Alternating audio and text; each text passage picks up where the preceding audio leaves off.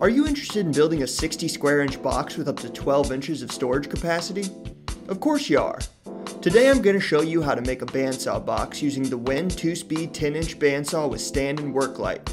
We will also briefly be employing the help of the Win 12.5-inch thickness planer and the Win variable speed oscillating tool. I started off by looking up other people's designs for bandsaw boxes online.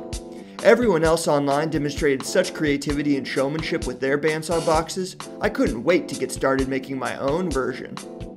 First, I had to make a block of wood to construct the bandsaw box from.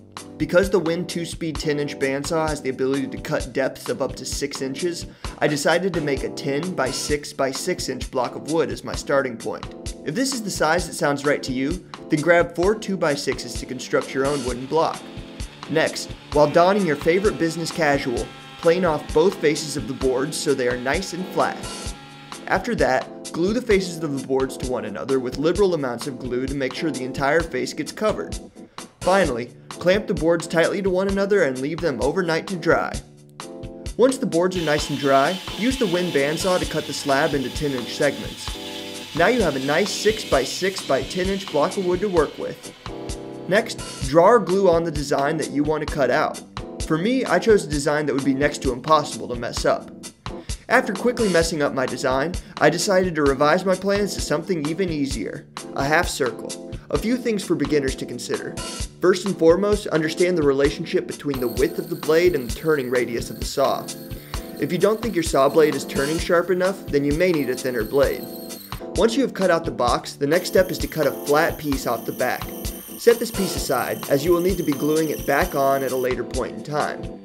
After that, it's time to cut out your drawer.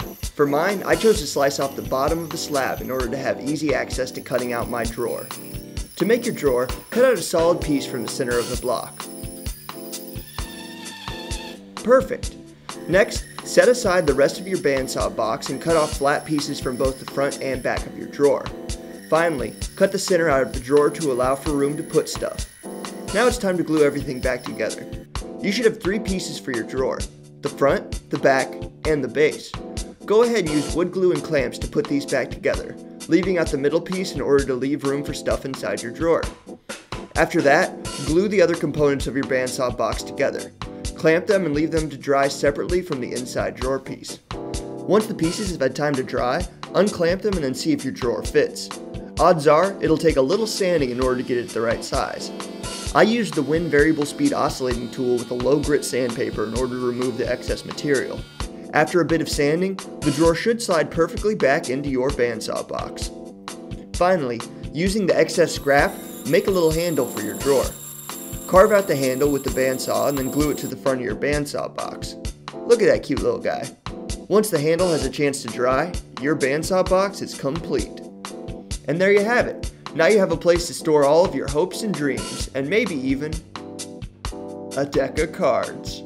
So remember, when you need a simple woodworking project idea, remember when.